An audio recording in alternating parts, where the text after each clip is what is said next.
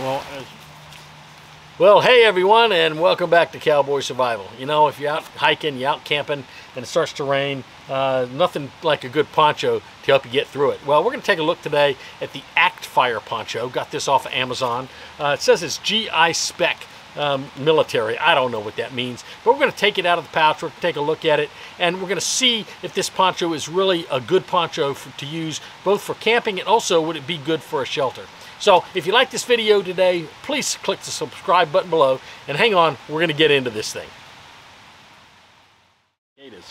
Anyway, here we are with the ActFire Poncho. It comes in this nice camo poncho. I got the camo one. You can get other ones. I got the camo, and it comes in this nice bag with a drawstring on it.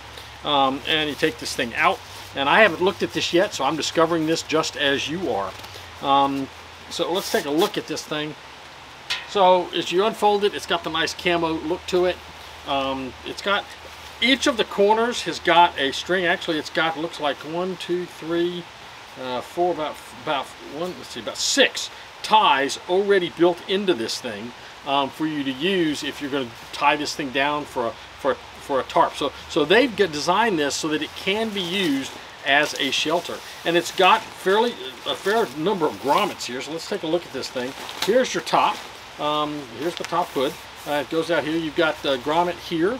You've got more grommets down here. So you got each. Well, these are snaps here. So let's see what we do when we snap this. It's kind of weird the way that looks. So we're going to snap this in.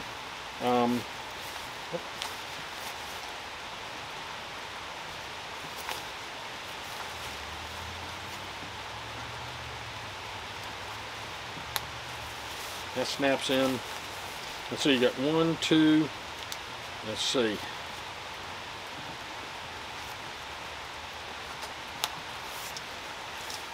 So there's 4 snaps down each side. And then you've got ties down here, both up at the shoulder and here at the bottom corner. And each one of these corners has got a tie with it, so that's nice. The other side is going to be the same way. There are no, let's see, there are no grommets along the bottom. So then you get, I go down the other side, and we'll snap these together.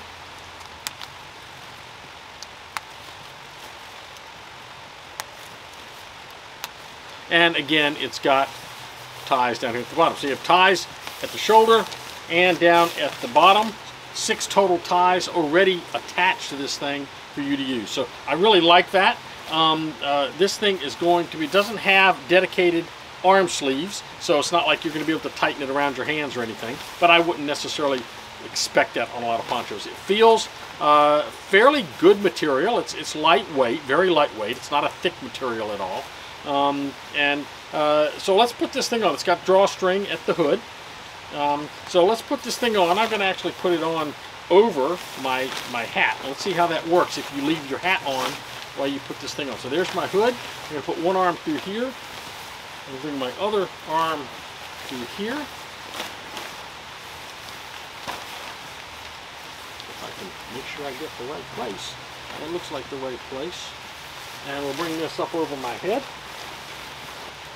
So it doesn't really work with the hat on. So we'll take the hat off, put the hat over here. Now we'll put it on.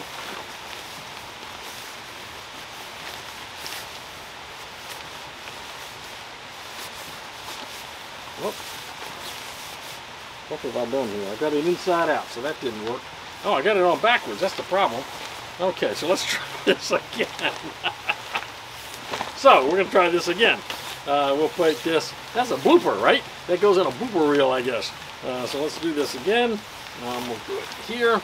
We'll bring it over my head. Oh, and there I am. Okay. So it fits very well. Comes in. I'm 5'9". So if you were much taller than me, this would not cover your arms very well. This doesn't cover my arms very well. It's like almost a 3/4 length sleeve on it. So my hands are going to get wet unless I pull them inside this thing. So there you go, the ActFire Poncho. Now, the next thing we're going to do, I'm going to go out and we're going to walk in the rain a little bit with this thing and see how it does. Well, as you can see, it's coming down pretty good out here today. This is a good time to test this poncho. Okay, it's raining pretty doggone good, as you can see. I feel pretty good about this thing. I feel very dry in it. Now, again, if you lift your sleeves, they're going to get wet. It's only a 3/4 length sleeve poncho, so it's not going to cover your arms great, and you can't wrap it around your arms really well to close it. So my hands are getting wet, but the rest of me feels really good, feels really dry. As you can see, it covers me very, very well. I think it's got enough room I could wear a backpack underneath this if I needed to. So I kind of like it. I think it's a good poncho. It feels like it'd be great. I think it's already comes with the ties, so we could definitely use it as a shelter. If we needed to, put up a ridge line, attach this thing to the shelter. We've got the ties to do that with.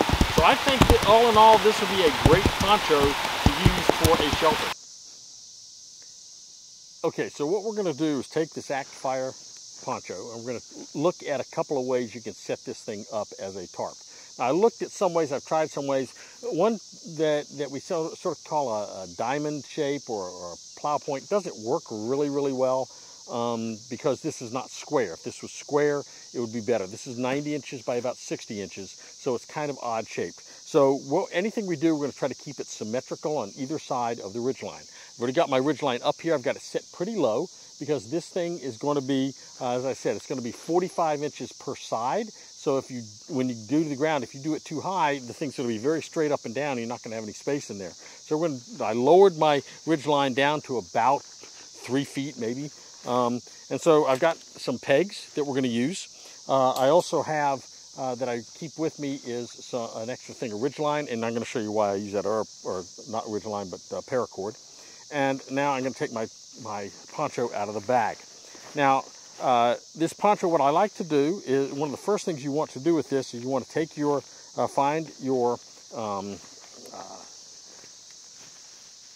hood, and you're going to want to tie this hood up. So let me get a little closer so you can see this. So the way you're going to do this, first thing you're going to do is tighten this thing up as much as you can. Then you're going to take it and fold it over. Now the opening is here, is on this front. So you want to fold it up, sort of twist it, and then fold it down in front of where that is. And I'm going to take one of these strings and just wrap it around. You can see I'm wrapping that around there. And then I will just tuck it up under.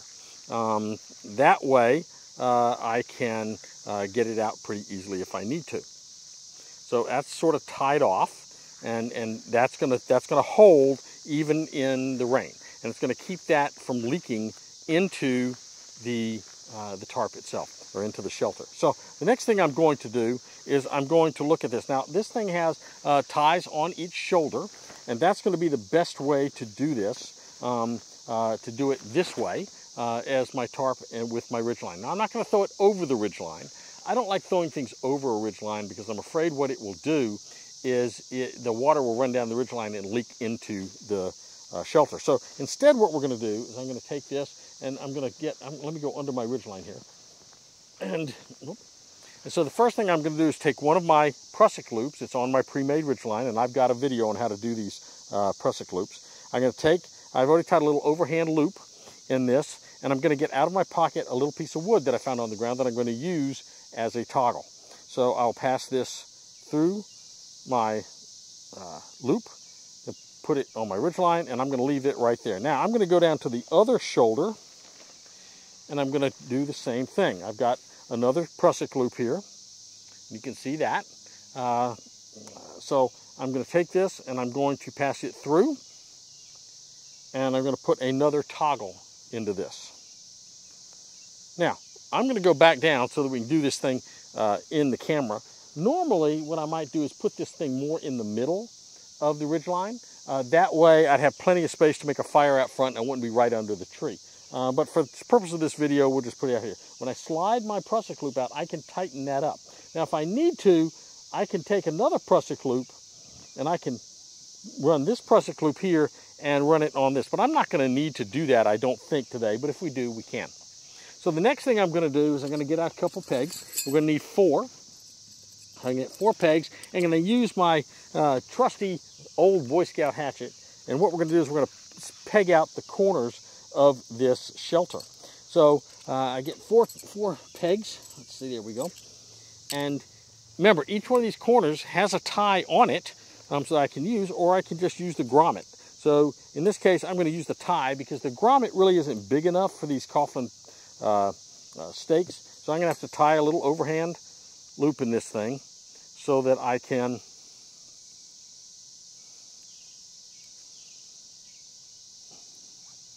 do this. And so I'll just take this and I'm going to, whoops.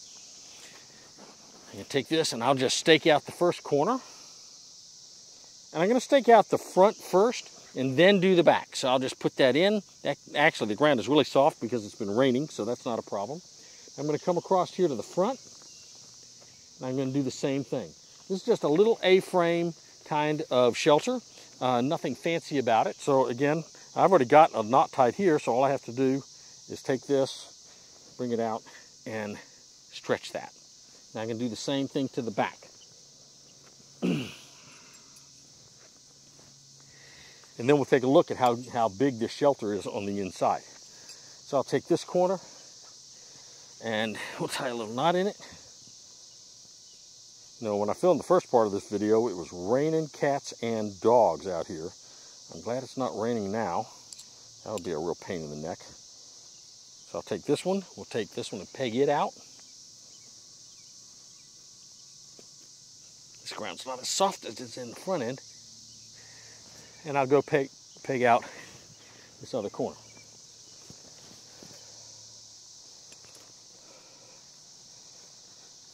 Now again, the issue here is that this is not a lot of square footage.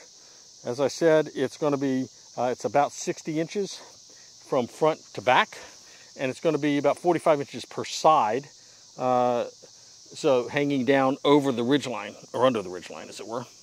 So there's my shelter, and if I wanted to, I could take this and I could pull it up and I could tie that off on my press hook loop, but I'm not going to do that for this purpose.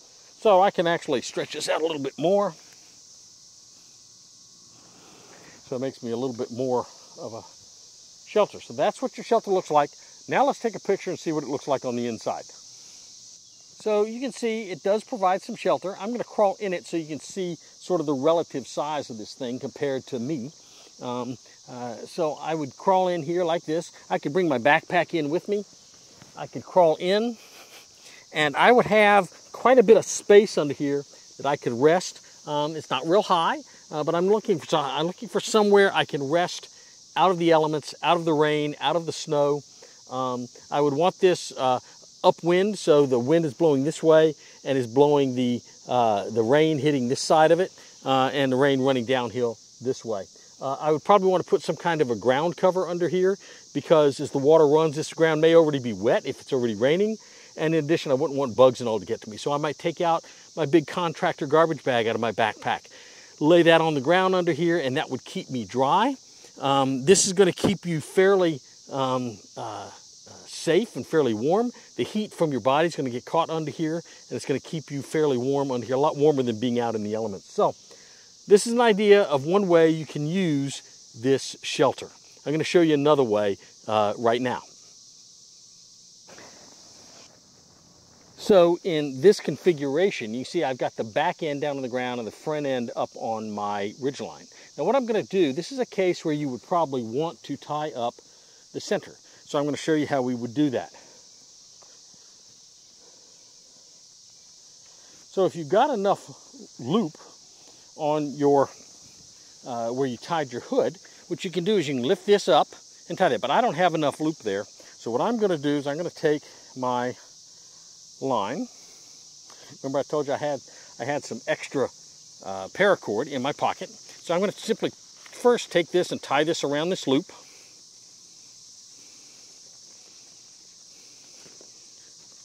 I'll just make a nice little knot there.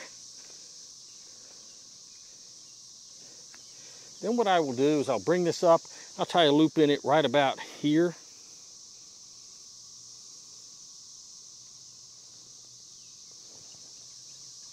And I'm going to actually use just another tent peg as my toggle here.